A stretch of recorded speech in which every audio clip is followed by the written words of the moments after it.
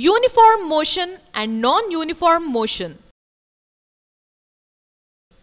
A body is said to be in uniform motion if it travels equal distances in equal intervals of time.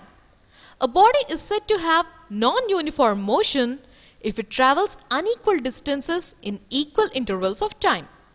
For example, consider a car moves from one position to another position about 16 meters distance within time t 8 seconds.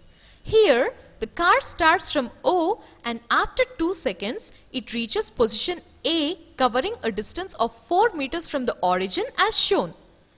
In next 2 seconds, it reaches position B covering a distance of 8 meters from origin, and in next 2 seconds, it reaches C covering a distance of 12 meters from origin, and in next 2 seconds, it reaches D covering a distance of 16 meters from origin.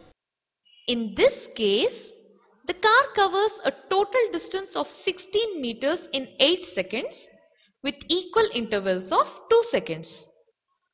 It means that the distance covered by the car is directly proportional to the time. From this illustration, we can conclude that the car had travelled equal distances in equal intervals of time. So, this type of motion is known as uniform motion. Another example. Consider a car moves from one position to another position about 16 meters distance within time t 8 seconds.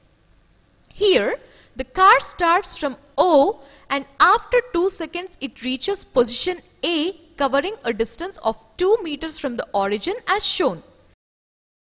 It reaches position B covering a distance of 8 meters from origin, and in next 2 seconds it reaches C covering a distance of 10 meters from origin, and in next 2 seconds it reaches D covering a distance of 16 meters from origin.